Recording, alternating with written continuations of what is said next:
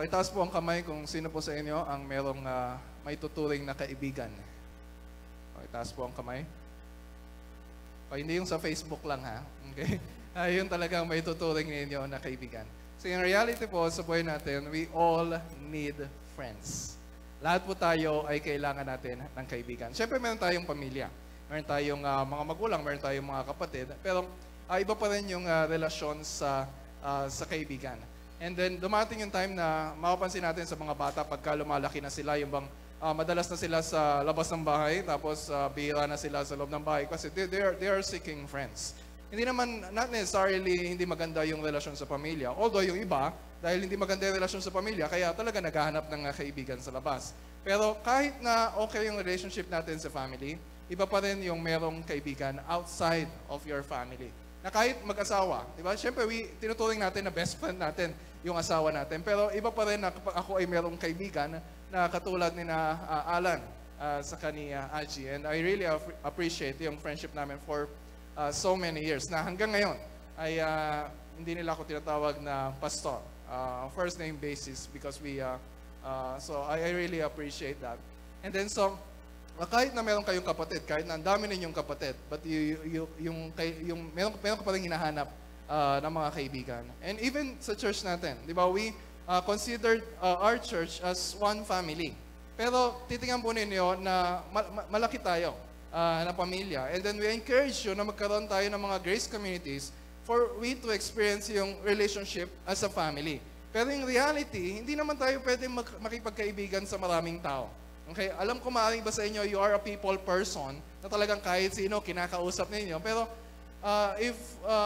meron lang isa, dalawa, tatlo, o apat na tao na may tuturing talaga natin na kaibigan. And then so, yung bang nakakakwentuhan natin palagi, yung nakakakilala sa atin, kahit na yung mga struggle natin sa kasalanan, alam nila, yung sumasaway sa atin, yung nangungumusta sa atin, yung laging nananalangin sa atin, yung laging sumusuporta sa atin. And if there are some of you, maaaring meron ilan sa inyo na nandito kayo, kasi naghahanap kayo ng kaibigan, and you desire ninyo, yung prayer ninyo ay makatagpo kayo ng kaibigan, I pray na matagpuan ninyo yung kaibigan na yun in this church family. Lalo na po yung iba sa inyo, na maaaring every Sunday nandito kayo, pero yung parang hindi pa rin, parang wala ka pa rin may tuturing na talagang best friend na isang Kristiyano. I pray na gamitin ni Lord yung pag-aaralan po natin ngayon for you to develop yung friendship na yon, yung healthy Christian friendship. Kaso, sa panahon po ngayon, aware tayo na sa culture natin, redefined ibig sabihin ng friendship. Tingnan po ninyo yung definition sa Merriam-Webster dictionary. Tinignan ko lang sa mobile app ko sa cellphone. Tapos ito yung definition niya, a person who you like and enjoy being with. So medyo mababaw pa yung definition. Ito pa, a person who helps or supports someone or something. So basta nakakatulong ka. So friend na kayo. Okay? Ito pa, one attached to another by affection or esteem. So medyo malalim yung level ng friendship ngayon. Pero alam nyo ba na merong nadagdag sa definition ng friend sa dictionary? At ito ay kagagawan ni Mark Zuckerberg na nag-create ng Facebook. Diba? Ang dami-dami nating friends sa Facebook. Iba 1,000, iba 2,000, iba 4,000. Kahit hindi mo naman talaga mga kakilala lahat. So nakalagay dito isang definition, a friend, a verb to include someone in a list of designated friends on a person's social networking site. So you can have 4,000 friends on Facebook, pero you can still feel lonely dahil hindi mo na-experience yung real friendship. Iba yung virtual friendship sa personal, intimate friendship. Although iba naman, ginagamit yung word na friend, boyfriend, girlfriend, ibang level na yon. Ito na yung mga singles na they are pursuing a relationship na baka patungo na ito sa marriage. Yung iba naman, meron tinatawag na friends with benefits, pero usually ginagamit nila yung word na benefits na yun for sexual benefits. Ito yung mga nakikita lang dahil meron silang gusto na makuha sa isa't isa. Kumbaga, ito yung relasyon na naggagamitan lang. Okay? And then, ngayon nauuso na rin yung word na best. Hindi ko alam kung saan nanggaling yung best. Nanggaling ba sa best friend o kumusta ka na best? Kailan tayo magde-date best? pinusuan ko na best. Okay? Pero hindi ko alam kung ano ba talaga ibig sabihin ninyo ng best. Okay? And iba naman, ang tawag ninyo sa kaibigan ninyo, ito, BFF ko to. Di ba? Best friend forever. Lagi na lang kayong magkausap, lagi na lang kayo ang magka-chat. You have really a shared life, shared story. Pero ano ba talagang klase ng friendship na meron kayo? And today, ang prayer ko is for us to learn. Ano ba talaga yung pagkakaibigan ayon sa itinuturo ng salita ng Diyos? Dahil we have a lot of friends, lalo na kapag masaya, di ba? Kapag bakasyon, kapag pasyalan, kapag kainan, kapag kapihan, kapag kwentuhan. Pero ang tunay na pagkakaibigan ay masusubok sa panahon ng kahirapan at kabigatan. During those tough times of your life, doon mo malalaman kung sino talaga ang totoo mong kaibigan. Sabi sa Proverbs, ito po sabi sa Proverbs. Sabi sa Proverbs chapter 18. Tama ba? Diba? Okay, Proverbs 17. Simula sa verse 17. Proverbs 17:17. Sabi doon, ang kaibigan ay nagmamahal sa kapag masaya ang panahon. Okay? Sa lahat ng panahon. At sa oras ng kagipitay, kapatid na tumutulong. And then sabi sa chapter 18 verse 24, may mga pagkakaibigang hindi nagtatagal, ngunit may pagkakaibigan din na higit pa sa magkapatid ang pagsasamahan. And I'm praying na para sa bawat isa sa atin. For some of you, maaaring ngayon ka lang naka-attend sa church or bago ka pa lang dito, ang prayer ko ay matagpuan mo yung kaibigan na ibibigay ng Panginoon that you will really invest your life with. Na kahit anong ma-experience mo, kahit na anong kagibitan ma-experience mo, kahit gaano kabigat yung problema mo, kahit na gaano kalaki yung kasalanan na nagawa mo, nandyan sila to support you, nandyan sila to encourage you, nandyan sila para akayin kayo at makabangon kayo at patuloy na sumunod sa Panginoon. At yon ang klase ng friendship na makikita natin sa story ni David at ni Jonathan. Okay, tingnan po natin sa 1 Samuel chapter 18. Sa 1 Samuel chapter 18 na po tayo. Last week, natapos natin yung chapter 17, yung story ni David and Goliath. Nasaksihan po natin kung paanong pinatay ni David si Goliath. Nagtagumpay yung mga Israelita through David. Kitang-kita yun ng buong Israel. Lahat ng buong mga Israelita hangang-hanga sa kanya. At pati si Saul ay napahanga sa kanya. Pinarangalan siya. Hindi na nga siya pinauwi sa kanila. Huwag ka na umuwi sa inyo. Dito ka na lang sa amin. And then nakita rin siya ni Jonathan, na anak ni Haring Saul. Verse 1, chapter 18. Naging matalik silang magkaibigan at mahal na mahal ni Jonathan si David, gaya ng pagmamahal niya sa kanyang sarili. Tingnan po ninyo sa Bible ninyo. Kung meron po kayong katabing bata, ipakita rin ninyo sa anak ninyo na ito yung binabasa natin.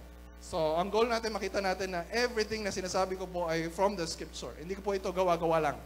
Sabi sa ESV, yung verse 1, the soul of Jonathan was knit to the soul of David. Para silang pinagbigkis, pinagdikit. First time pa lang nila nakita. Yung parang pinag-isang dibdib sila, parang ikinasal. Actually, meron pa silang ceremony. Meron pa silang ritual doon sa ceremony. Yung ibang pagkaibigan, di ba, minsan, ganyan, parang, okay, Pexman, yung, ewan ko, yung may mga ganyan-ganyan pa eh, okay? As a sign of their friendship, na yung kanilang pangako na tayo magiging magkaibigan kahit anong mangyari. And then sabi sa verse 3, sumumpa si Jonathan kay David na magiging magkaibigan sila sa habang panahon. Dahil mahal niya si David gaya ng kanyang sarili. At bilang patunay noon, anong ginawa nila? Hinubad ni Jonathan yung kanyang balabal, ibinigay kay David kasama yung kanyang pamikis, espada, pana, at sinturon. Masinin niyo yung mga gamit ni Jonathan, siya yung anak ng hari, siya yung prinsipe, siya yung next in line. Sana kung mamamatay si Saul. Pero at this point, si David na yung anointed na maging king, napapalit kay Saul. Bagamat hindi pa to alam ni King Saul. Pero si Jonathan, siguro nakakaramdam na siya na itong si David yung ipapalit sa kanya. And si Jonathan, hindi siya yung magiging susunod na hari. So, as a symbolic act, very selfless act, yung kanyang robe ay ibinigay niya kay David. Ganyan ang nagagawa ng pagkakaibigan. Walang kompetisyon. Kung ang kaklase mong kaibigan mo magiging valedictorian, okay. Kahit maging salutatorian ka lang at mangopya ka lang sa kanya. Okay? Hindi ko sinasabing okay na mangopya. Okay. Binabawi ko po yun. Pero walang competition. Andun yung selflessness sa friendship. Full support si Jonathan sa kanyang kaibigan. Pagkatapos ito, full success yung na-experience ni David sa panguna sa pagkipaglaban sa mga kaaway ng Israel. So marami na yung mahanga sa kanya. Tingnan niyo sa verse 30. So marami na yung mahanga sa kanya. Tapos napangasawa pa niya yung anak ni Saul, si Michal. So parang si David, naging prinsipe na yung kanyang status. Kaso, itong si Saul, naging insecure sa kanya. Verses 8 to 9. Naging insecure, nainggit na siya, tapos makita mo sa verse 12, verse 15, natatakot na si Saul kay David. Kasi nagiging powerful na yung kanyang influence. Sabi sa verse 29. Tingnan niyo yung verse 29. Nang malaman ni Saul na pinapatnubayan ng Panginoon si David at nakita niya kung gaano kamahal ni Michal si David, lalo pa siyang natakot kay David at itinuring niyang kaaway si David habang nabubuhay siya. Tingnan niyo si Jonathan sumumpa, nangako kay David na tayo ay magiging magkaibigan habang buhay. Samantalang itong si Saul na tatay ni Jonathan, sumumpa sa kanyang sarili, habang ako ay nabubuhay, magiging kaaway ko itong si David. So hindi like father, like son. Okay, magkaiba sila. So yung pagkainggit ni Saul kay David, naging murderous rage. Gusto na niyang patayin si David. Dahil sa inggit niya, dahil sa galit niya. Minsan ginawa niya, i-tormented siya ng evil spirit, kinuha niya yung sibat, sinibat niya si David. Eh si David, nakailag naman at nakatakas. Pero hindi pa rin siya tumigil. Dumating yung point, sinabi na ni Saul kay Jonathan na anak niya sa mga tauhan niya, pag nakita niyo si David, patayin ninyo. Pero nung reaction ni Jonathan, chapter 19. Nasa chapter 19 na po tayo. But Jonathan delighted much in David. So sobrang lalim na nung friendship nila. Kahit yung tatay niya, kahit na yung hari, susuwayin niya alang-alang sa pagmamahal niya kay David. Because of the depth of their friendship, blood is not thicker than water para sa kanya. Blood is not thicker than water. Alam niya naman kasing mali yung tatay niya. So binigyan niya ng warning si David at sinabihan na mag-ingat ka, magtago ka, huwag kang magpapakita dito at merong papatay sa'yo. So, ang ginawa ni Jonathan, hinarap niya yung kanyang tatay at ipinagtanggol niya si David. At sinabi niya na, nakita niyo naman kung paano tayo pinagtanggol nito sa mga kaaway. Nakita niyo kung paano kumilos ang Diyos para iligtas tayo. Tapos bakit kayo nagagalit kay David? So medyo naimasmasan si Saul. Sabi niya, okay, sige, hindi ko na siya ipapatay. Pwede na siyang bumalik dito. Pero nakabalik si David, pero panandalian lang yun. Isang araw, ginawa na naman ni Saul yung ginawa niya dati. Kumuha na naman siya ng sibat. Siniba na naman niya si David, pero nakailag siya at nakatakas. So, even Jonathan, wala na siyang magawa kundi puntahan si David. Tumakas siya sa kanyang tatay. Maagang-maaga pa, chapter 20, makita natin na nakipagkita siya kay David. And then sa chapter 20, yung binasa kanina ni Aji, you just notice, babasahin natin ulit yun, pero you just notice kung anong klaseng friendship meron sila. Karamihan sa mga friendships na meron dito, mamaring meron tayo, parang vertical lang yung dimension. Meron kayong relasyon bilang magkaibigan.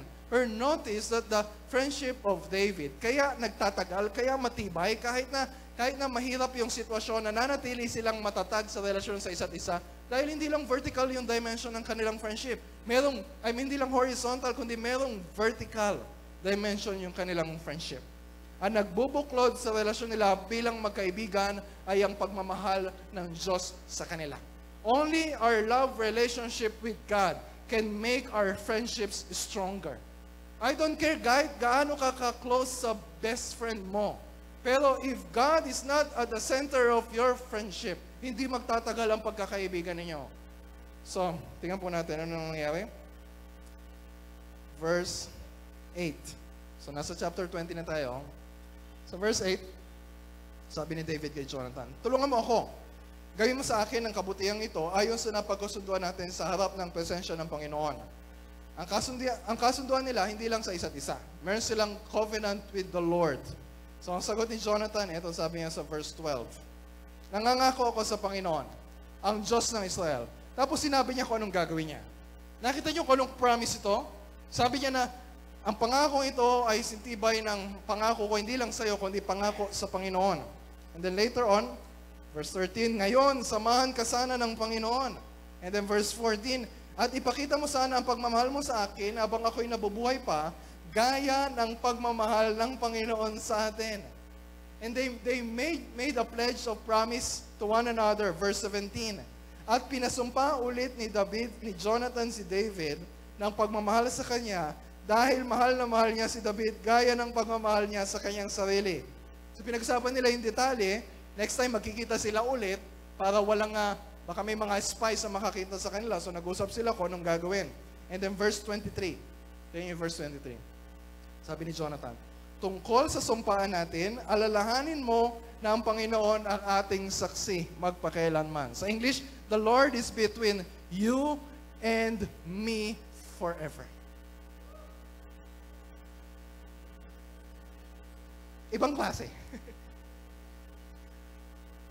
Pero you just notice na ang Diyos yung nasa sentro ng kanilang friendship. Ang Diyos ang namamagitan sa kanila.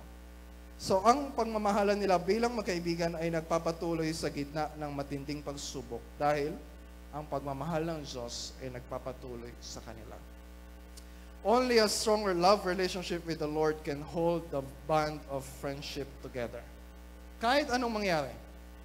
Nalaman ni Saul na pinagtatanggulan ni Jonathan si David, so nagalit na mismo yung tatay ni Jonathan sa kanya. Kahit siya, pati si Jonathan, sinibat na rin niya dahil sa galit, tulad ng ginawa niya kay David. Pero nakakapit pa rin si Jonathan sa pakikipagkaibigan niya kay David. That's verses 30 to 34. So, umalis na si Jonathan sa kanila. Nakipagkita ulit siya kay David. Kinaumagahan, tulad nung napagkasunduan nila. Nakita sila, niyakap nila ang isa't isa. O hinagkan. Sa English, they kissed one another. At pareho silang umiiyak. Pero mas malakas yung iyak ni David. Verse 41. Verse 42. Nagpaalam na si Jonathan kay David. Sabi niya, sige, sana'y maging maayos ang iyong paglalakbay at sana'y tulungan tayo ng Panginoon na matupad ang mga sumpaan natin sa isa't isa hanggang sa mga magiging angkan natin. Hindi na ulit nakita si David at si Jonathan. But it's not the end of their friendship. Si David patuloy na tumakas kay Saul. Si Saul patuloy na titugos si David para siya ipatayin. Si Jonathan ay naging loyal kay Saul para maglingkod as one of the members of their army. At sa pagkipagdigma nila sa mga Philistines, si Saul ay napatay. Kasama yung kanyang anak na si Jonathan. Nabalitaan ni David. Napatay na yung kanyang kaaway na si Saul. Natuwa ba siya? Yes! Wala nang hadlang para ako ay mag-hari. No. Umiiyak siya. Even for Saul, umiiyak siya. Lalo na kay Jonathan, na kaibigan niya, umiiyak siya. Because he lost a very dear friend. Ano sabi niya sa 2 Samuel tayo? Okay, jump 2 Samuel. Katabi lang yan. Ano sabi niya? 2 Samuel 1:26. Babasahin ko po yung sabi niya. Sa English muna. I am very distressed for you, my brother Jonathan. Very pleasant have you been to me. Your love to me was extraordinary, surpassing the love of women. Sa Tagalog, babasahin po sa inyo. Nagdadalamhati ako sa iyo, Jonathan, kapatid ko. Mahal na mahal kita. Ang pagmamahal mo sa akin ay masigit pa sa pagmamahal ng mga babae. Pambihira yung relasyon na namamagitan sa magkaibigan na ito. They consider each other as friend. They consider each other as brothers. Sobrang intimate ng relationship nila. Kaya naman, yung mga grupo ng LGBT, ang sabi, ng namamagitan na relasyon kay David at kay Jonathan, imposible yan na magkaibigan at magkapatid lang ang turingan nila sa isa't isa. Ito ang case sa scripture ng homosexual love. Isang lalaki, nagmamahal sa isang lalaki. Kahit na mayroong asawa at may anak. Si David, si Jonathan, mayroong asawa at mayroong anak. Ang sabi nila, tingnan ninyo. Ang sabi ni David kay Jonathan nung namatay siya, ang pagmamahal mo ay higit pa sa pagmamahal ng mga babae. Ay kung marinig ka ng kanyang asawa at mapataas yung kilap, ano sinasabi nitong asawa ko? And then, meron pa, sabi nila, nung una sila nakita, di ba, the soul of David was knit to the soul of Jonathan. Parang love at first sight. First time pala sila nakita, nagmahalan na sila. Tapos ang pagmamahal nila sa isa't isa ay gaya ng pagmamahal nila sa kanilang sarili, ba? Ibang klaseng level na to, MU. Okay? So meron silang mutual understanding. Tapos meron pa kanina, you and me forever. Aba, ibang usapan na to. Just try to imagine. Alam kay Aji, kay Alan, lalapitan ko. Sabi, I love you, pare.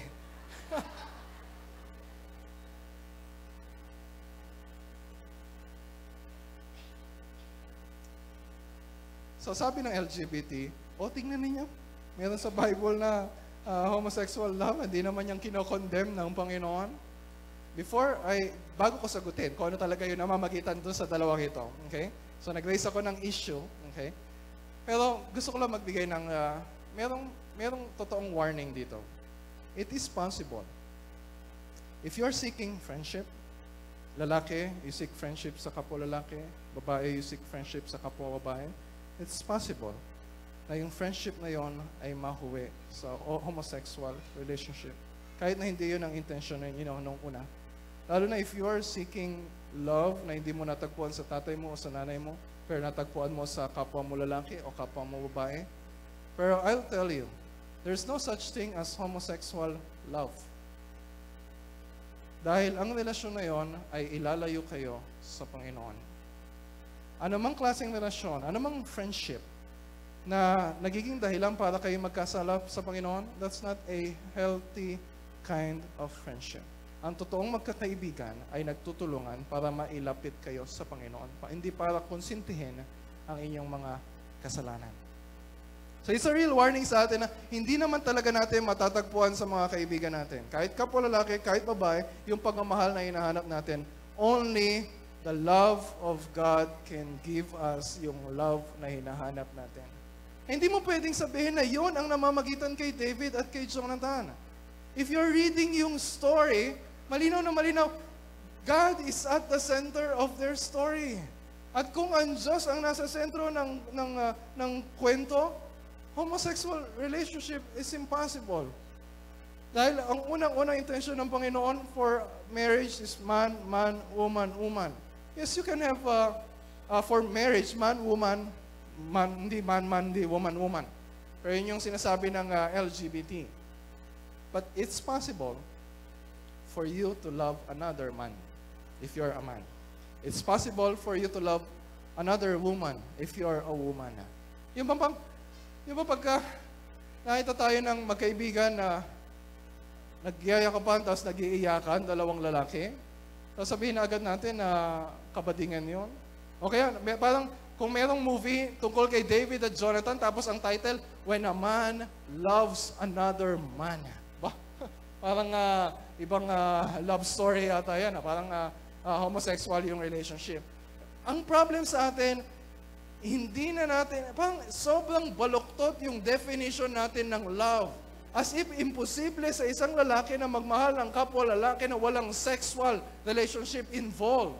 Sobrang twisted yung view natin ng love. Na pag walang sex, parang wala ng love. Pero pinapakita sa atin ang story ni David and Jonathan that a true friendship, kaya paulit-ulit yung love, love, love. Hindi dahil pang love story ito na mayroong romantic relationship. Pinapaulit-ulit yun para to emphasize sa atin na yung love na namamagitan sa kanila ay yung pag-ibig na nanggagaling sa Panginoon. It's pure friendship. It's pure brotherhood. And ang problem sa atin, it's not just cultural. Bakit hindi natin naiintindihan yun? They kiss one another. Di ba sabi pa nila, they kiss one another. Naghalikan. Part naman yun ng tradition ng Middle Eastern culture that they greet one another with kiss as a sign of affection. Na walang malisya, hindi alaswa. So, ang problem natin is not just cultural. So, salamat kaibigan kong Zach.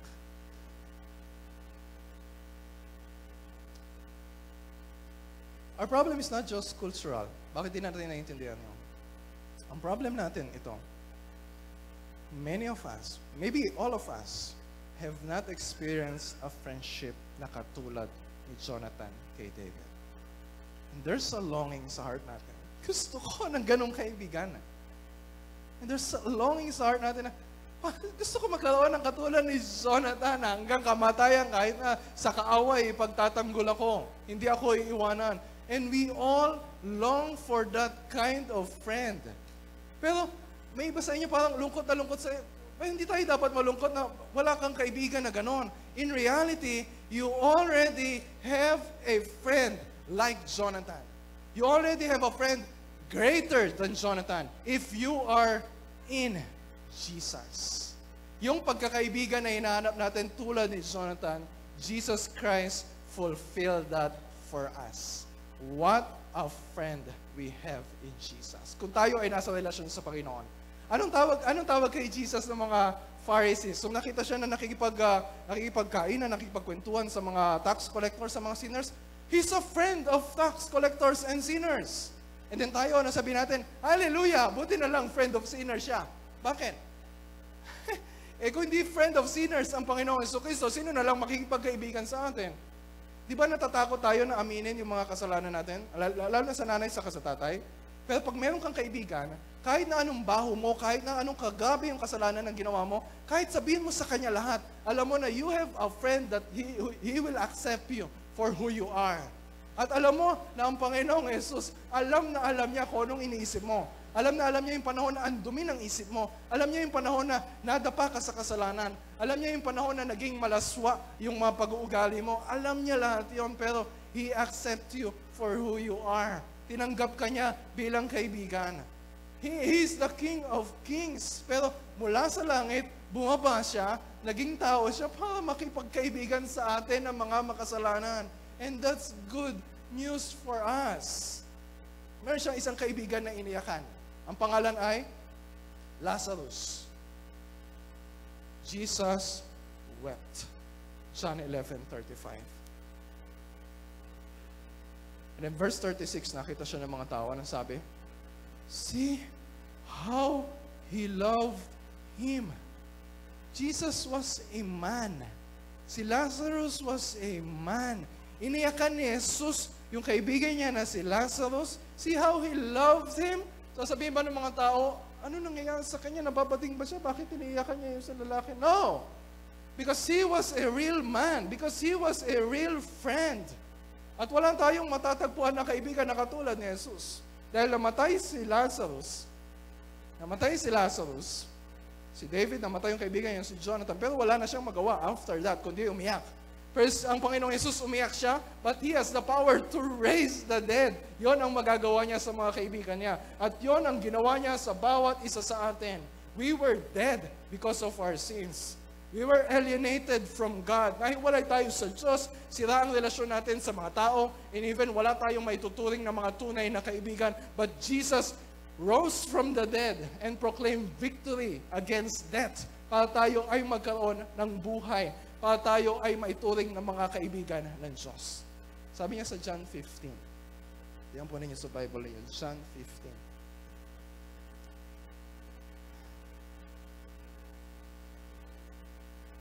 Verse 13. At verse 15.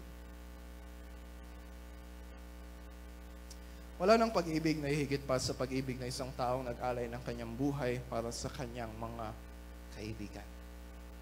And then verse 15. Itinuturing ko na kayong mga kaibigan. Sabi ni Jesus, dahil sinasabi ko sa inyo ang lahat ng narinig ko sa aking Ama. Ito yung totoong friendship. Ito yung totoong love na hinahanap natin. Yung pag-ibig, yung pagkakaibigan na to the point na iaalay niya yung buhay niya para sa atin. Meron ba kayong kaibigan na mag-aalay ng kanyang buhay para sa inyo? You cannot find a love like the love of the Lord Jesus Christ. You cannot find a friend na katulad ng Panginoong Jesucristo. Wala kayong matatagpuan na best friend na katulad ng Panginoong Jesucristo. Meron siyang itinuring na kaibigan, ang pangalan ay Judas. Pero trinaydor siya nung kaibigan at ipagkanulo siya. Ipinatay ang Panginoong Jesus, inako niya ang galit ng kanyang ama.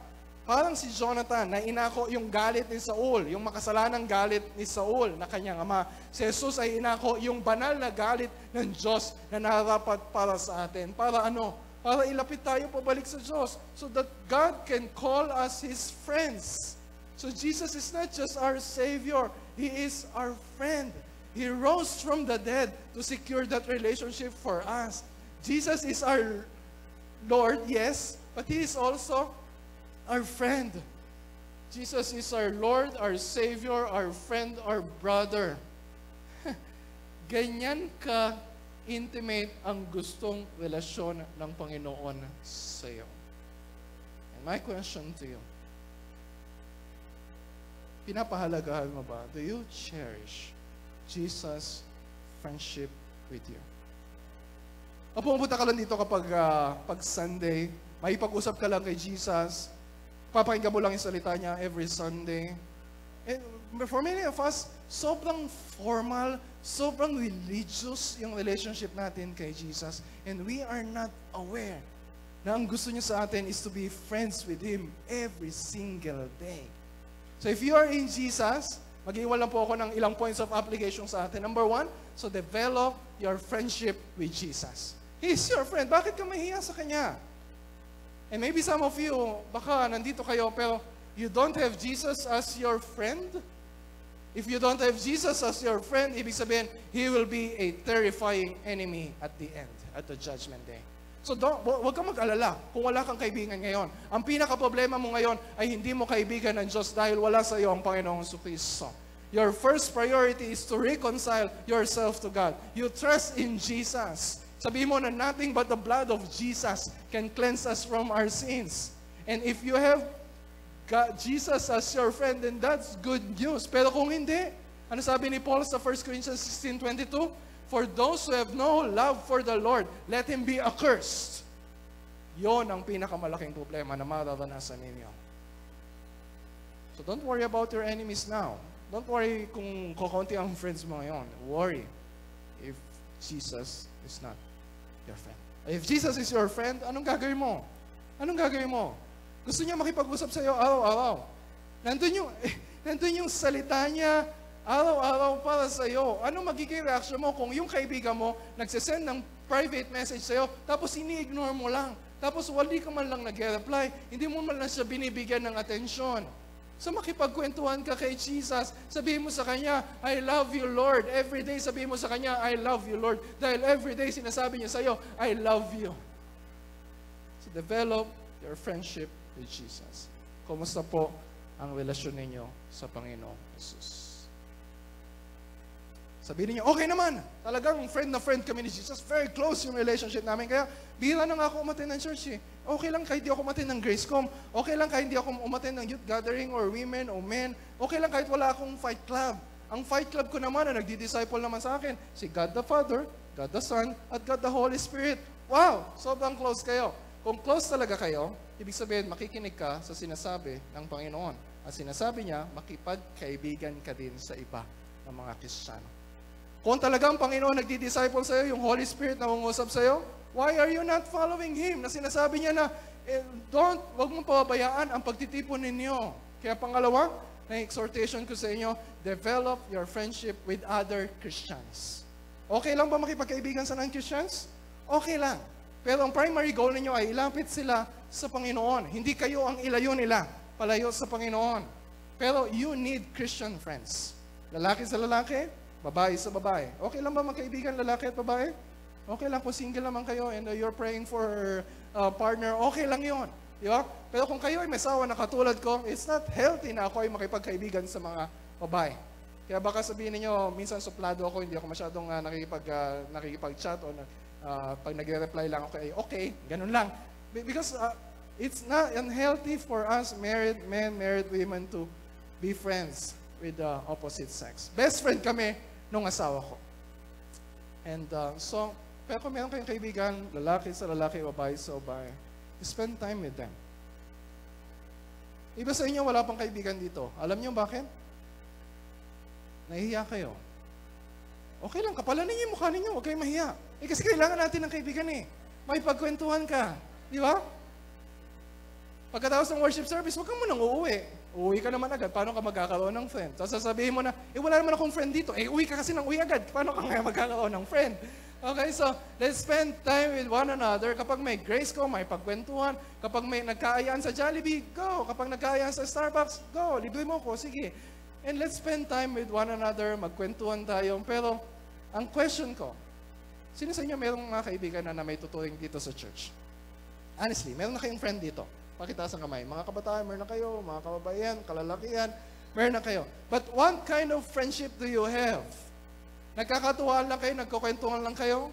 O mayroon kayong common bond kasi mahilig kaming mag-basketball, kasi mahilig kaming kumain, mahilig kaming magkape, kasi mahilig kami, pag nakita kami, mahilig kami mag-Facebook, hindi kami nag-uusap, puro Facebook lang kami. So ito yung number 3 na point of application ko sa inyo.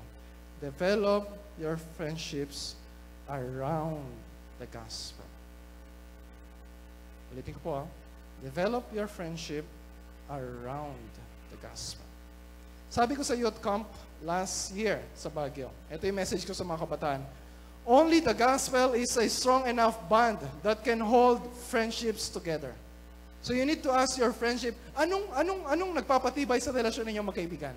Paano kayo nakakasigurado na when time gets tough, ay magkaibigan pa rin kayo? The gospel of Jesus. So pag nag-usap kayo, nag-fight club kayo, wag lang puro kasalanan ang pag-uusapan ninyo. Wag lang puro weaknesses, puro burdens, puro problems. Yes, be honest, but talk about Jesus. He is your common friend. Siya yung best friend nating lahat. Talk about Him. Look to Him. Siya yung pag-usapan natin. Itulungan natin bawat isa na ilapit ang relasyon natin sa Panginoon. Bakit? Why is that important? Sasabihin ko po sa inyo. Kahit na meron kayong close Christian friends, and I pray meron kayo nun, magkaroon kayo nun, your friends will disappoint you. Your friends will fail you. Or you will disappoint your friends. You will fail your friends. And it's a reality. Pero kung kayo ay nakatingin sa Panginoong Yesus, kahit na yung friends niyo disappointed you, your friends failed you, alam niyo at pinapaalala niyo sa isa't isa that you have Jesus and He is your friend. And He will never fail you. He will never disappoint you ever. Walang ibang magmamahal sa iyo na katulad ni Jesus. Wala kang magiging matalik na kaibigan na katulad ni Jesus. And we thank the Lord for what a friend we have in Jesus.